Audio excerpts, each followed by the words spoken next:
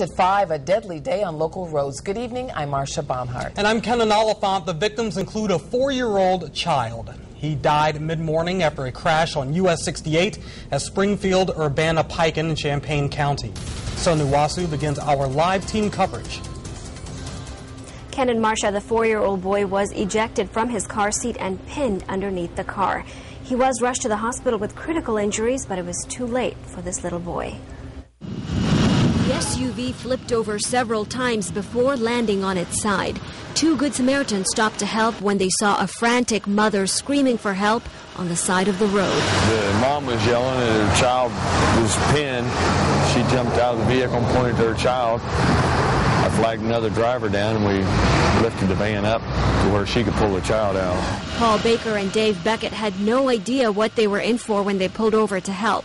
There was no time to think, only to act. Using every ounce of strength, they somehow lifted the SUV to get the child out from underneath. His head was actually under the truck, so he didn't look like he was going to make it to me. But a somber sight on a rainy highway ramp that changed the lives of 3 families. I definitely won't be driving fast with my kids.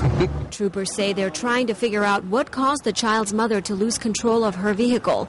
They're not sure if speed was a factor at this point, but they did say it was raining at the time of this accident. What do you do? What do you do? You know, how you save a child?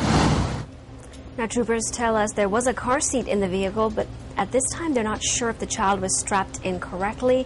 All of that is still under investigation. Reporting live, Sonu Wasu, 2 News on your side.